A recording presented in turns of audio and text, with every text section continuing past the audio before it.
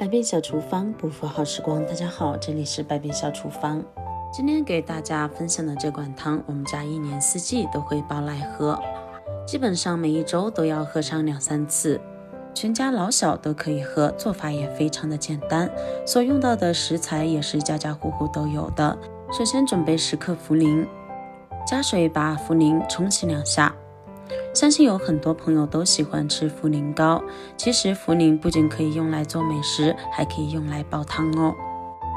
清洗茯苓的时候，只需要用水清洗1次就可以了。清洗干净后，我们先把它放入盘中备用。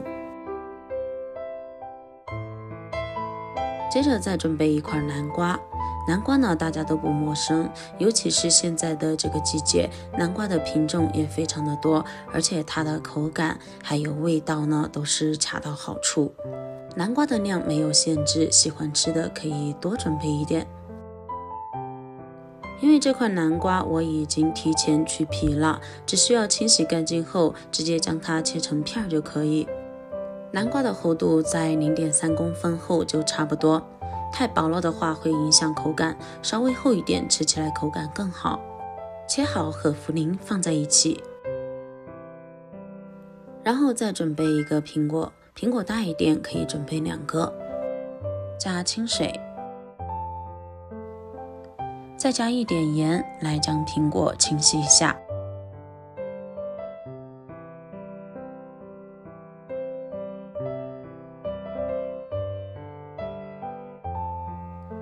搓洗一会儿后，我们再用清水把苹果表面的食盐冲洗干净。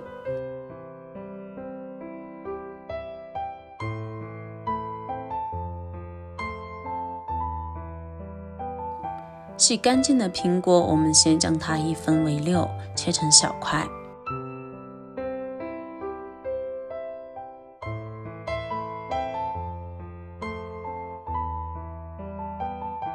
然后依次像视频中一样把它的果核去掉。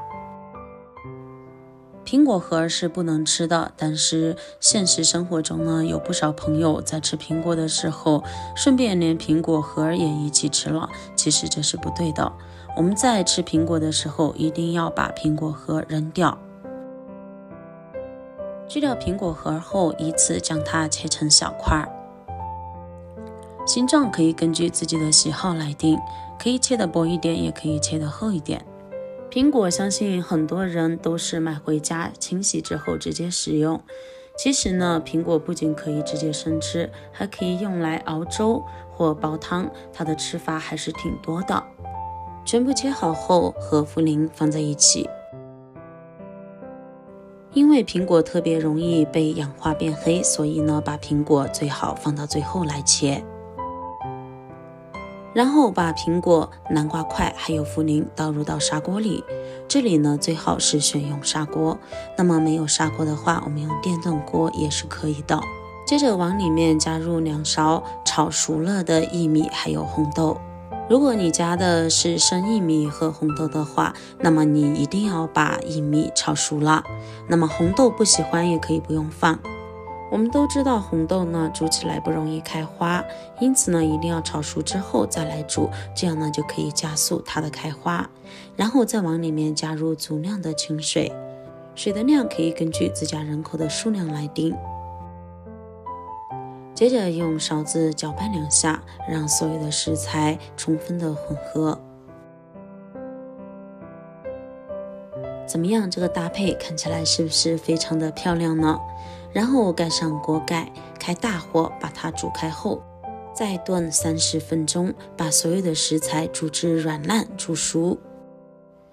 我们可以看到煮熟后呢，所有食材的颜色都变成了暗黄色，变浅了许多，根本没有了之前的鲜艳的颜色，并且能闻到特别浓郁的苹果香，还有南瓜的香味，以及薏米和红豆的清香味。熬煮出来的汤汁也变成了橙黄色，像这个样子就可以了。因为苹果还有南瓜以及我们的红豆，它们的味道都是甜甜的，所以不用再加其他任何的佐料了。现在呢就可以关火，把它盛入到碗里面。像这个汤呢，一年四季都可以煲来喝，没有任何的添加，煮出来都是所有食材原汁原味的味道。那么冬天的时候我们就可以趁热喝，像夏天比较炎热，可以放置不烫嘴或放置冰凉之后再来喝，非常的好喝，有点像果汁的味道，酸酸甜甜的。我们在喝的时候也可以连里面的食材一起吃掉，那么不喜欢吃呢，也可以只喝里面的汤水就可以。像小孩子呢，一般都只喜欢喝里面的汤汁，像里面的食材一般他们都不会食用，那么也没关系，因为经过半个小时的炖煮，所有食材的味道已经全部进入到汤汁里面了。这个汤我们可以放到饭后1个小时到2个小时之间来喝。如果你也喜欢这道汤，那么赶快收藏起来试一下吧。亲爱的朋友们，视频都已经看到最后了，如果你觉得我的视频对你有所帮助的话，那么请用您发财的小手给我点个赞吧，您的每一次点赞和支持都是我最大的前进动力，感谢您的关注和支持。那好了，我们今天的分享就先到这里了，感谢您收看，我们明天不见不散，拜拜。